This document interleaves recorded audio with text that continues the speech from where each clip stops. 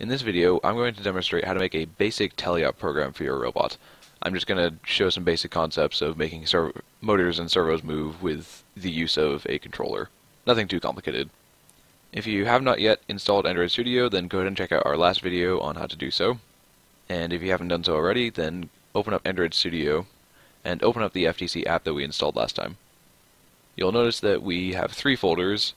This first one is the code that's been released by FTC, then we have the for Robotics code, and then we have the code that you'll be writing for your robot specifically. The way that FTC wants you to do it is they want you to actually add in all of your code into this folder of a whole bunch of stuff, but it can very easily get cluttered. What we offer instead is your own library folder where you can put in all of your own code and it doesn't get very cluttered at all. We can go ahead and take a look at my first op mode. And we notice that we have a very rough layout of what a program might look like for your robot. This has been designed so that way you can just write your own code for your own robot very simply and quickly. You will probably be writing multiple programs for your robot, and to do so you need to make separate files for each program. Each file should be given a name which is descriptive about what the program does, and for a TeleOp program we might have something as simple as main TeleOp.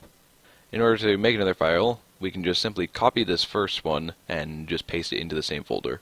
So go ahead and right click on it and hit copy, and then paste it back into the same folder. It's going to ask you a name, make sure it's something descriptive about what the program does. And then click OK. So now the first thing we may want to do is change this comment up the top just to describe what the program does. Once you've made a comment describing your program, then we can come to the next part. We can see at the top here there's an annotation called TeleOp, and there is a name associated with this annotation. This has to do with registering your file when choosing an op mode. You may also be wondering, what is registering your program? Well, when you have the two phones connected together and you want to choose an op mode for your robot to run, the driver station will ask the robot controller for a list of op modes to choose from. The robot controller will send back a list of all the files which have been registered, and then the drivers can select an op mode to use. If your file is not registered, then it will not be seen when you're trying to choose an op mode. So make sure that you register all files that you need to use for a competition. The way that FTC wants you to do it is they want you to come into this file here, and they want you to add on your file to a long list of programs which can again get very cluttered. Swerve has actually made it so that way you no longer need to use that system, and you can just have an annotation at the top of your file which takes care of that for you. And you have three annotations to choose from. You have TeleOp, Autonomous, and Disabled. You can choose to use any of those annotations for registering your program. Now that we have those things out of the way, we can finally start programming the robot. So the first thing we need to do is we actually need to declare our motors. Just for the purposes of this video, I'm going to be assuming that we have a robot with two drive motors and one arm servo. Obviously your robot is going to be different from what I'm programming, so just write your code accordingly for what your robot should be doing. I'm just going to first write the drive code and then I'll get into the servo. The first thing we have to do is we have to declare our motors and servos in this section here. And now we can see here that I've declared two motors. The format for doing so is you create a new object of type DC motor, and then give it a useful name so that way you know what motor you're talking about, and then set it to null. We set it to null here because you can only initialize your motors and servos in the main method. But now that we've declared our motors, we can initialize them down here. And now we can see here that I've initialized both motors. The format for doing so is like this. You need to set each motor equal to the hardware map.dcmotor.get, and then put in the string the name of whatever the motors are called in the configuration of the robot controller app. If the names in the strings are not the same as the names in the robot controller app, then your robot is actually going to crash upon startup.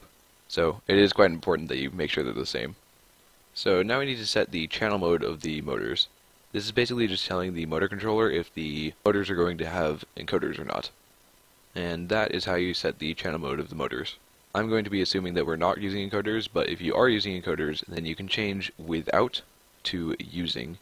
There's one last thing we need to do with the initialization of the motors. Right now, if we give both drive motors full power, then our robot will spin in a circle because the motors are backwards from each other. An easy way to fix this in the code is just to reverse one of the motors. So then we can see here, that is simply done with this line.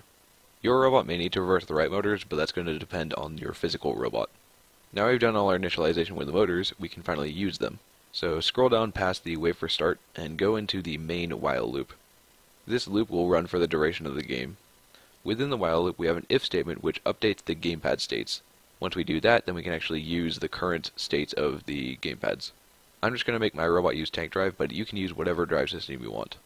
And there we have our tank drive code. The motor objects just have a method which is called setPower, and that takes an input from -1 to 1. The joysticks of the gamepad actually give an output of -1 to 1 as well, so we can just simply pass in the joystick values. The gamepad objects just have a whole bunch of variables for all the buttons and joysticks on the gamepads. So now our robot will be able to drive around. What we need to do next is set it up so that way our robot can actually use the arm. So we'll scroll back up to the top, and we will set up a servo to do that. Writing code for servos is very similar to writing code for motors, and the first thing we need to do is declare them. And now I've just declared one servo to control the arm on the robot. You can see that it's almost exactly the same as declaring the motors, except it's not using DC motor, instead servo. Then we need to initialize the servo down in the main method. And we can see the code for that is also very similar to the motors. We just set the servo equal to the hardware map .servo, not DC motor, but servo .get, and then pass in a string. This string should be the same string that is saved in the configuration file of the robot controller app. If not, then your robot will crash on startup. Now with the servos, we don't actually need to set the channel mode, and we also don't need to reverse the direction. However, we may still want to initialize them to a certain position before the match starts. You may want to do this because sometimes there are robots which require servos to be initialized to a certain position, so that way their robot can actually fit within the 18-inch sizing cube. So we can just initialize our servo to move to a certain position. Instead of just putting in magic numbers, I'm going to declare some variables up above.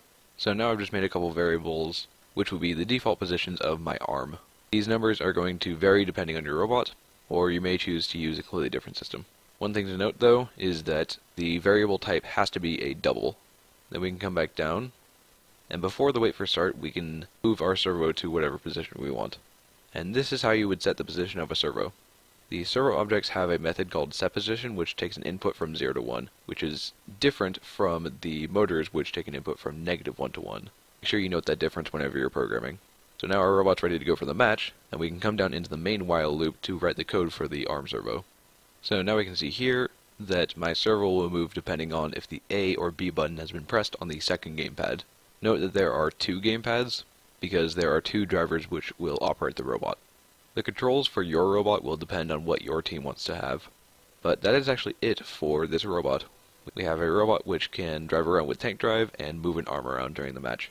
Hopefully this teaches you what you need to know in order to make a basic TeleOp program for your robot. In a later video, we'll be going over how to set up the hardware and run an op mode on the robot. But until then, I will see you guys later. Goodbye.